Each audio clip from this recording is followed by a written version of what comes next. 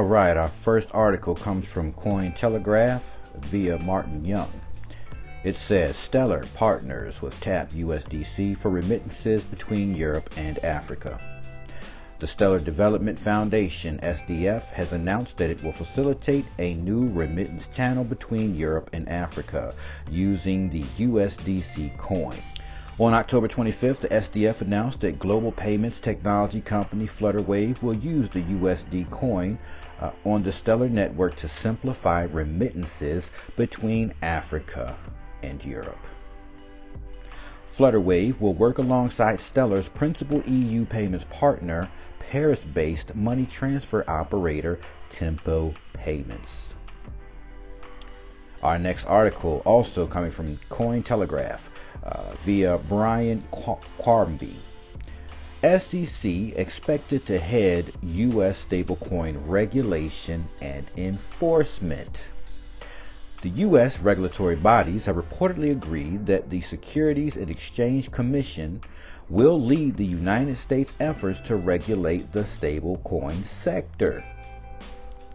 The sources add that the SEC's newfound significant authority over the sector will be formally announced in the Treasury Department's forthcoming stablecoin report that is scheduled to be published this week. The report will also clarify the regulatory jurisdiction of the Commodity Futures Trading Commission and Treasury Department with regard to stablecoins. Our next article comes from News BTC and from Best OE. New Ethereum to Cardano bridge will provide NFT creators eco-friendly options. In its announcement, Bondly says its official Ethereum to Cardano bridge will enable creators to choose a more eco-friendly blockchain for their NFTs. Creators are able to move their NFT creations from the Ethereum blockchain to the Cardano blockchain using this bridge. In terms of energy efficiency, the Cardano blockchain is 4 million times more efficient than Bitcoin.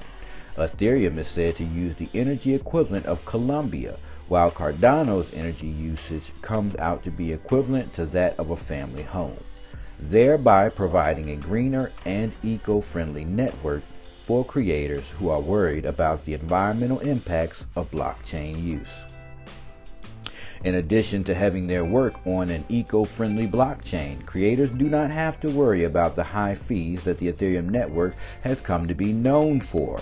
With the majority of NFT minting happening on Ethereum, the network fees have shot through the roof, leaving smaller creators who cannot afford these high fees out to dry. This is, however, not the case with Cardano. The network boasts of low fees for any transaction carried out on the blockchain. Additionally, the network also offers NFT creators price predictability and stable transaction costs, which will eliminate increasingly high fees and the fear of lost transactions due to not having enough gas fees to cover a transaction. The bridge is set to launch in 2022, and in celebration of its launch, Bondly will release a special series of eco-friendly NFT on the network. Harry Liu, CEO of Bondly, said, "As one of the pioneers of the NFT movement, we continue to play a key role in building the infrastructure that will herald the next phase of NFT evolution." Next article from Namcios. U.S. government to auction 4.94 Bitcoin worth over $300,000.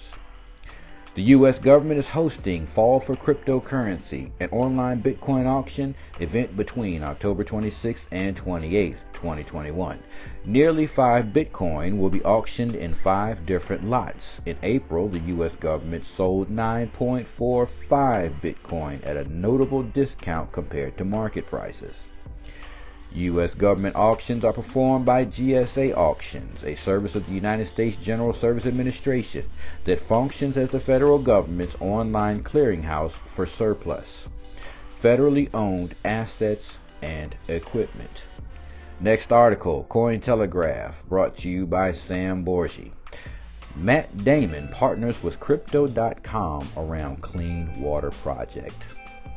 Digital currency exchange Crypto.com has donated $1 million to Water.org, a clean water initiative co-founded by Matt Damon and Gary White in 2009.